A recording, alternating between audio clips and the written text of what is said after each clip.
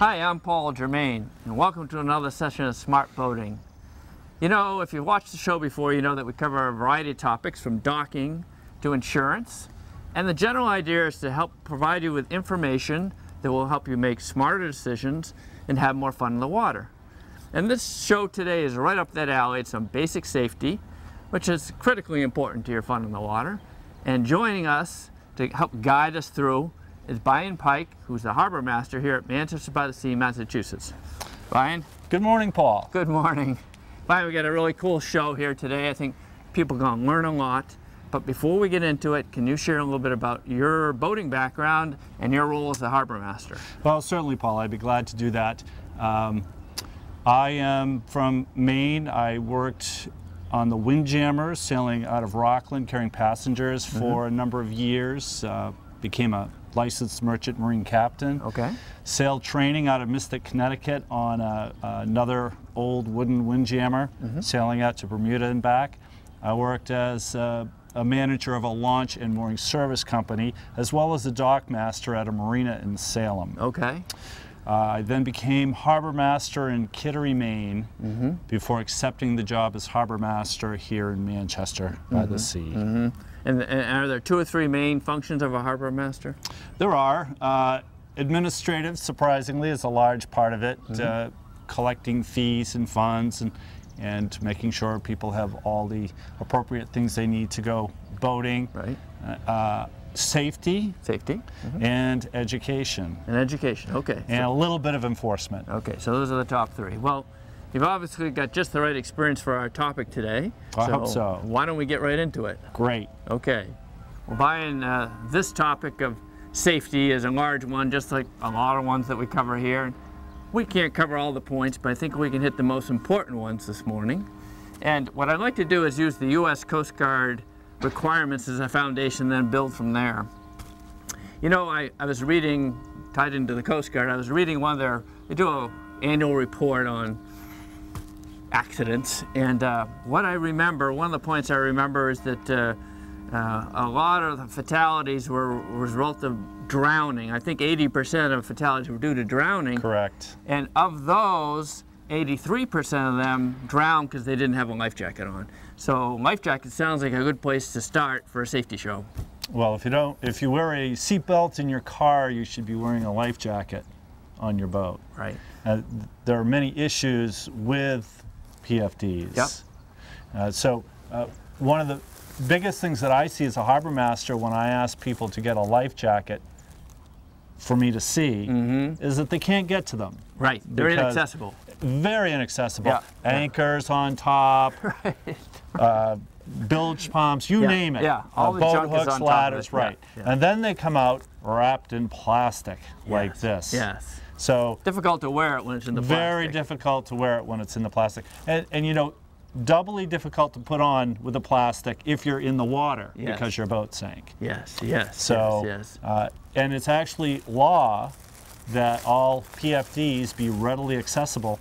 It's law, okay, all right. Readily accessible is the language, and no longer in the package or with the tags on them. Okay, all right, and that makes perfect common sense, but it could be something that someone overlooked, and it's good to refresh on that. Absolutely. So you want to put them in an accessible place.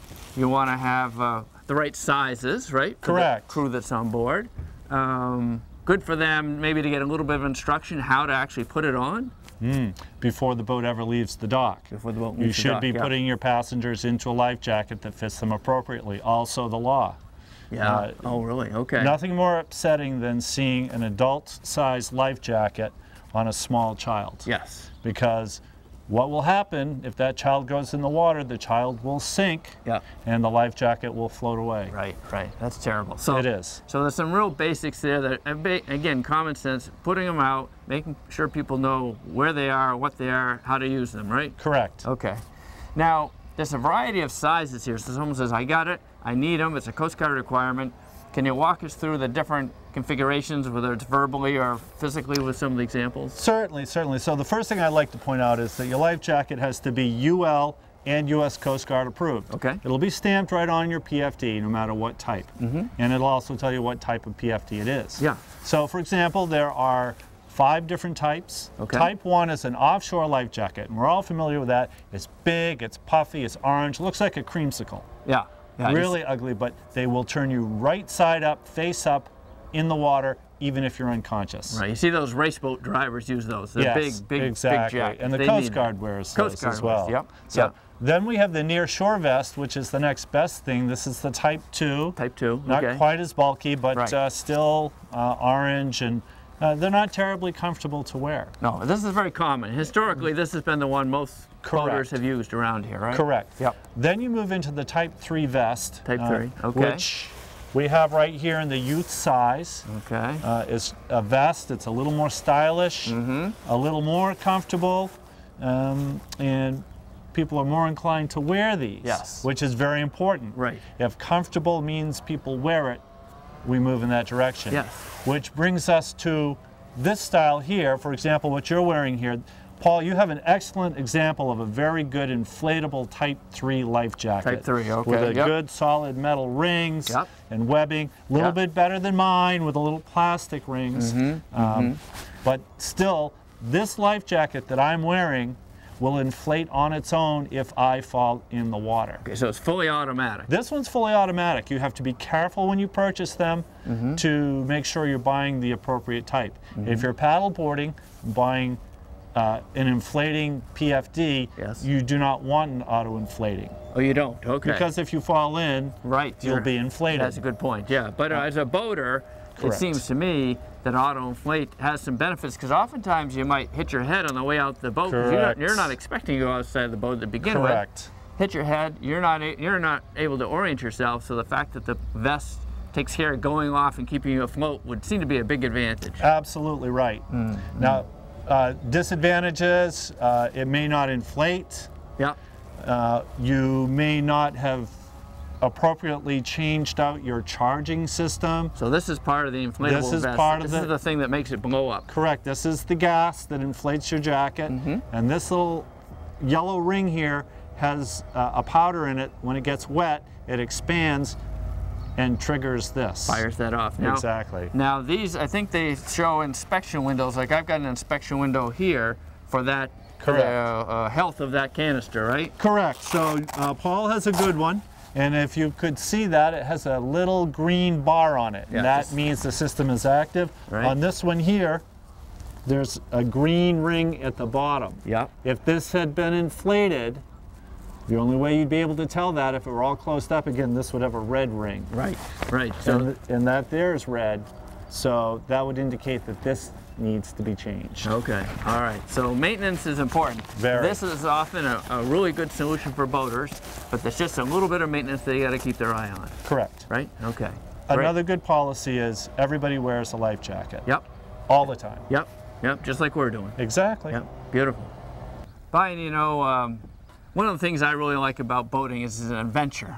You go out, you never know what's going to happen, and that makes it really fun. Unfortunately, the deal with adventure is it can go really well or it can go really badly. That's what makes Indeed it it the can. adventure. So one thing that plays into that particular aspect is the need for visual distress signals.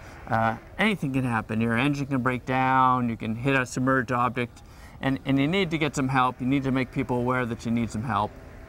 So visual distress signals, or oftentimes referred to as flares, oftentimes fit the bill. There are some Coast Guard requirements on that, right? There absolutely are. So you must have visual distress signals on your vessel if you're over 16 feet long. And there's a requirement for types of visual distress signals that you have on your vessel.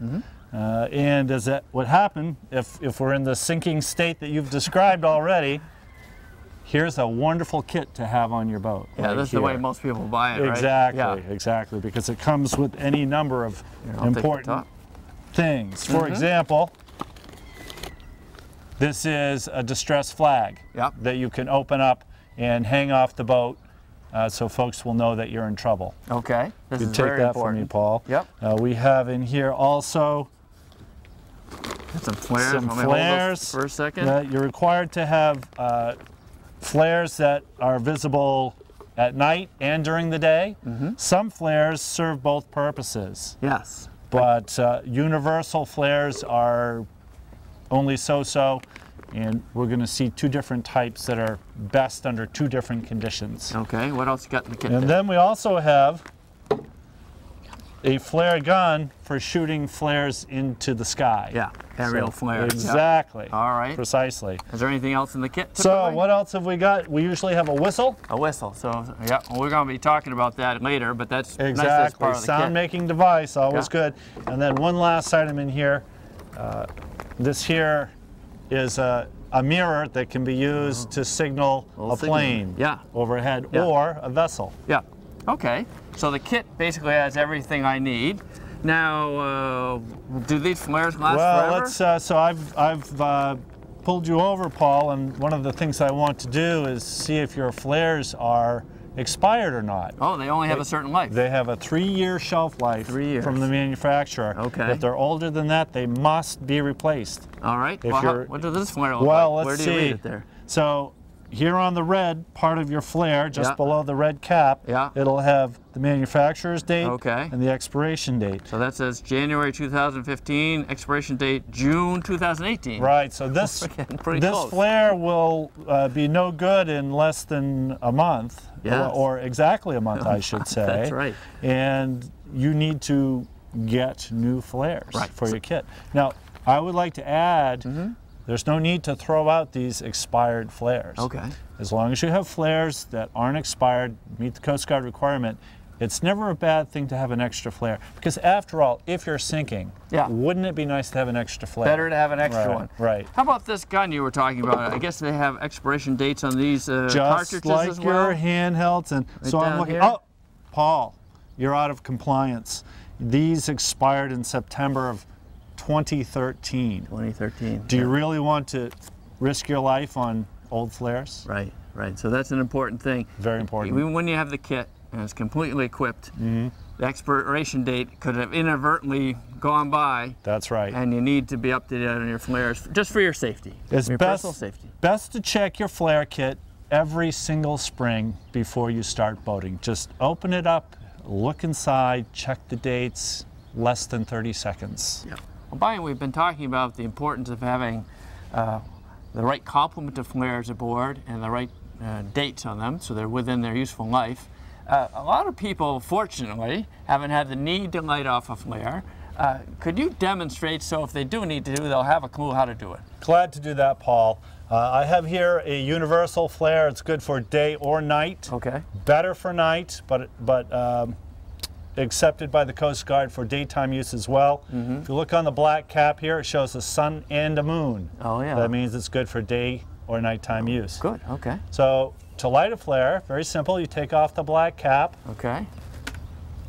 and your red cap has a little piece of sandpaper. Okay. Pull off your red cap. Okay. This black material right here is what you will strike with the sandpaper to light the flare. Oh, okay. You'll want to make sure that you're doing it over the side of the boat. Okay. One Simple strike as that. should do it. One strike should do it. Your sandpaper will give you 3 or 4 good strikes Oh, okay. before Yeah. it comes off. Yeah. And very quickly we see this red flame coming off the flare. Yes. Make sure that you're holding this flare so that you're not downwind of it. You don't want to be breathing in the smoke and the fumes. Right. And also, Or get hit by the ash either, or right? get hit by the ash. You also want to hold it at an angle. The material coming off the flare is extremely hot, and it will burn you and potentially burn a hole in your boat, Okay. thus adding to your distress. Right, right, yes. So at this point, Paul, I'm going to drop this flare in a bucket of water, Okay. and we'll go right to the daytime flare. Good idea. Okay. All right. So this is similar packaging, but a little different function, right? Right, and one indicator that it's different is the black cap shows just the sun, daytime Okay, use, Just daytime. and yeah. the color of the packaging orange. This is a smoke flare. Smoke is much more visible during daylight hours. Same exact process. Take off your black cap. Okay. Orange cap comes off. Okay. Sandpaper. Okay. We'll give this a moment to burn, All right. So and shortly we're going to see Oh, wow. orange smoke. Extremely visible during the day. That is visible. So you can see the value. Less likely to have hot material Yeah. land on you, Yep. but the same observation that you hold it at an angle and not obviously be downwind. Yes. Well, buying, technology is everywhere these days. On the radios, the TVs, whatever it is, and certainly is part of the marine industry as well. And handheld pyrotechnic flares have been around a long time, and they have some good and some bad aspects to them. And recently, a new form of what they call an electronic flare has been offered to the market. This one, I've got one here in my hand. It's a little bigger. They call it a beacon. What do you see as the pros and cons of these new electronic beacons versus the older pyrotechnic flares? Well, we'll start out with the cons. I do like these. I think they're a wonderful addition to the toolbox for getting yourself home safely. Yes. Cons are it's electronic. Okay. We're in a saltwater environment. Even though these are sealed, things can go wrong. It could get damaged in storage. It requires batteries. So your batteries have to be good. But the pros really outweigh the cons when it comes to this device. As we just showed with the handheld pyrotechnics, those flares there, they have a shelf life. Yep. And they also only burn for a limited period of time, 3 minutes. 3 minutes, yeah. These here, as long as they have the battery in them, will run indefinitely. Okay.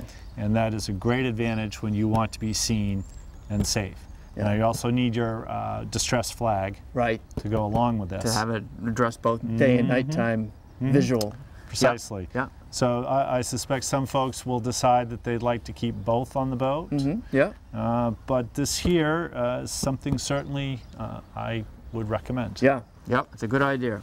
Well, buying another part of the U.S. Coast Guard requirements, if I remember correctly, has to do with fire extinguishers, and not all boats have to have them, but many do, particularly those with enclosed spaces, right? That's correct, Paul.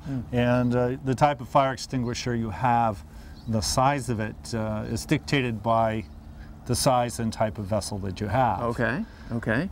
And so we've got two different examples here, and mine's, it says here, it's good for trash, wood and paper, liquids, and electrical equipment, or A, B, and C. Correct. How about yours? So this is a B and C. This is for burning liquids and electrical fires only. Okay. Not considered adequate for ash producing or type A fires. Right, but the B would be the right one for a boater, right? All vessels are required to have a type B. Now, having said that, not a bad idea to have an extinguisher that's an ABC. Right, especially if a cooking facility, something Why like not? that. Right. And then the numbers represent how much charge is in each one? The volume of firefighting material inside the cylinder. Okay. That's what your number represents. The letter is the type of fire. Right. The number is the volume. Right. And these are, I don't know, people are used to the shape and the size. People have seen fire extinguishers for a long time, maybe even consider them decoration to a certain extent, but they're really not decoration, and they really need to be well maintained, because they have a dial where you can see the health of them, right? Absolutely, Paul, and it's always wise, again, to check that at the beginning of the boating season, maybe in the middle of your boating season, because gosh, if you have a fire, it's awfully nice to have a working fire extinguisher on board. It sure is, it sure is. And a lot of boaters will have the right fire extinguisher on board, but thank God they haven't had to use it yet. But in the case they would have to use it, I'm a little concerned they may not know how. So could you demonstrate how they'd use a fire extinguisher? Sure, I can do that, Paul. And it's actually very, very simple. Okay. The thing to remember about a fire extinguisher, you want it to put out the fire where the fire is actually burning, not the flames that are shooting into the air. Yes. You don't aim your fire extinguisher at those flames. Okay. Yep. You aim your fire extinguisher at the base of the flames. Yes. Standing about 6 feet away, if you can. Yep. You don't want to be too close. and Right. have to use the extinguisher on yourself. Right, sure. Aim, pull the pin, which we'll do in a moment, squeeze the trigger, and sweep from side to side. Okay, okay. And that should extinguish your flame. All right, all right. Well, Now, let's give it a go here. We will. Okay. One thing I'd like to point out, Yep. it's easy to buy the cheapest, smallest fire extinguisher you can find. Yes. If you had a fire on board, it might be nice to have a slightly larger fire extinguisher. Good point. Good point. You For might feel a short little- money, correct. you get a lot more protection. So for demonstration purposes, we have this trash barrel. We're going to produce a lot of material. You and I may temporarily disappear in the Yeah, cloud. sure. We'll pull the pin right Okay. here, All right. like so. Okay. It's now like a hand grenade. Yes. We stand back, Okay. aim, Yep. pull the trigger. Pointing at the base of the fire. Base of the fire, sweeping back and forth. So you can see how much material was in just this small extinguisher. Yes. So very important, when there's a fire on your boat, point your boat into the wind so that the fire is at the back of the boat, downwind as much as possible. Yep. Gives us a chance to do its work. Exactly. And remember, your fire extinguisher, just like your flares and your PFDs, must be in a readily accessible location. Well, Brian, when you're looking at the checklist for U.S. Coast Guard requirements, certainly you get life jackets and flares and fire extinguishers. And another important aspect of that, particularly for boats that are running sunset to sunrise or limited visibility, running lights, right? Correct, Paul. Yeah, and then there's two different arrangements you've got to have at a minimum for most boats. Right, so it has a lot to do with the length of your vessel and the type of vessel, but if you think of any vessel propelled by any mechanical means, it's required to have running lights. Right, which we see right down underneath here. Correct, your red and your green, and a white all-around light, Yep. also known as an anchor light. Right, right. Because you're going to use a different configuration underway, right? You're going to have your bow lights and the navigation part of that light on. And if you're at anchor, you're going to be just using the anchor light component, Correct, right? that is correct. Yeah. Now, we're in a saltwater environment. Does that, you find that causes problems for boaters in terms of keeping their lights working? Is there any maintenance involved? Well, Paul, I would just suggest that if you're out boating at night, never trust that the vessel coming toward you has lights that are working adequately. It's a lot of maintenance and a lot of work to keep these electrical things running in the saltwater environment, as you pointed out. Right, so it's another maintenance thing that it's a Coast Absolutely. Guard requirement, that you want to have it for your own safety anyways, but you got to look after it maybe before you go in for the season, maybe mid-season, to make sure they're working properly. Right? Correct. Well, Brian, you know, a couple things that I think might sometimes get overlooked that are, again, Coast Guard requirements for boats over 16 feet is a audible device, a horn or a whistle, and sometimes you use that in conjunction with a throwable. Can you talk a little bit about this? What do you think of whistle versus horn trade-off? Sure. Well, there are some trade-offs, as with anything. Your Type 4 throwable device is just another PFD. Yes. It's always better not to discuss these with PFDs because this does not count when the harbor master pulls up and says, please hold up your life jacket. Yeah. This device is meant to be thrown to a person in the water to give them something to hang on to until they can be rescued. Yeah. How about this? How do these two maybe marry together? Well, should we give them a demo? Well, go right ahead, Paul.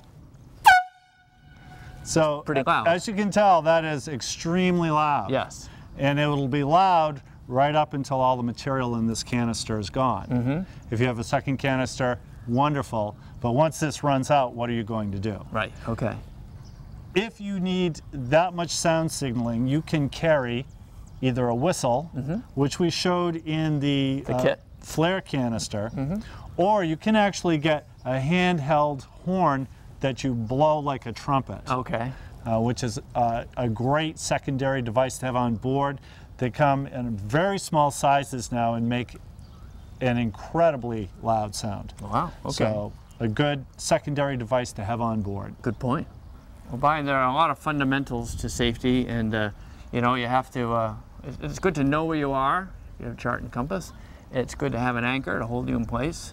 But oftentimes today, the way of getting help is through a marine radio. So that makes a marine radio critically important, and knowledge of how to use the radio too, right? Absolutely, Paul. It's one of the most important pieces of equipment you can have on your vessel. I have a handheld here. This vessel also has a mounted radio with a DSC button.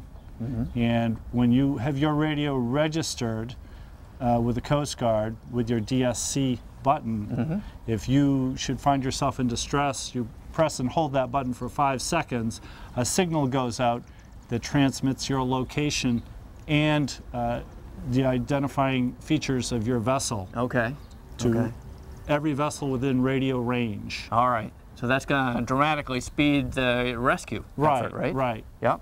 Correct. As I like to say, the search goes from the Atlantic Ocean to your location. Yes, that's important. And the newer radios, the newer handhelds, a lot of them seem to offer floating capability in case it goes overboard, and the integral DSC feature on them, right? So it can be a worthwhile investment to spend $150 or something to get up to date on your handheld, right? I couldn't agree more. This handheld, while it does not have the DSC, it's not that new, it does float and it is waterproof. Yes. If I found myself in the water, it'd be awfully nice to have a radio to call for help. That's for sure. And something that many folks aren't aware of now, Coast Guard has the capability when you press your send button on your Marine VHF radio, they can get a direct line of sight, straight line from the Coast Guard station to where the signal is coming from. Wow. It's not a triangulated position, but it sure is a great start. Yeah, and it's going to compress that rescue time. Correct, which is what we want. Right, exactly. Well, Brian, you know, when I'm thinking safety, and I've got to be honest with you, I think it more in the spring and the fall because the water's colder and there's less people out there, but it's a good idea year-round. I think of a float plan, and I touch base with relatives and tell them a little bit about what's going on with me and my boating. Can you explain about a float plan a little bit more and why it's a good idea? Absolutely, and for some of the reasons you've just stated, time of year, water temperature, timely rescue. There are some important elements of a float plan. You should have the names of all the persons that are going with you. Okay. A description of the vessel. Where are you going? Yes. What time are you leaving and what time are you expected back? Okay. And you do leave this information with a friend or a family member and tell them, if you don't hear from me by 6 p.m., please call the Coast Guard, Harbor Master, environmental police, call somebody, and let them know that I'm overdue. Right. So it's very simple. It can be just, you know, notations. It doesn't have to be anything formal, but to take that information, share it with someone. A note on the kitchen table. Key. Yes. Key, right? With all of that information. Yep. Yep. Well, Brian, you know, time to wrap up the show today, and we've been fortunate enough to cover a lot of ground and important aspects like PFDs and flares and fire extinguishers and that sort of thing. And one of the things that pops out for me is the importance of having your act together in this area. Is there anything else you'd like to add before we wrap up the show today? A couple things, Paul. I highly recommend that you boaters take a safe boating course. An NASBL approved, U.S. Coast Guard approved safe boating course. It'll give you a lot of good basic information, and it'll give you a certificate that's good in all 37 states that require it and the Canadian Maritimes. That's nice. I also recommend a U.S. Coast Guard auxiliary vessel safety inspection. They'll come down and inspect your boat for free. If there's any equipment you don't have, you don't get a ticket.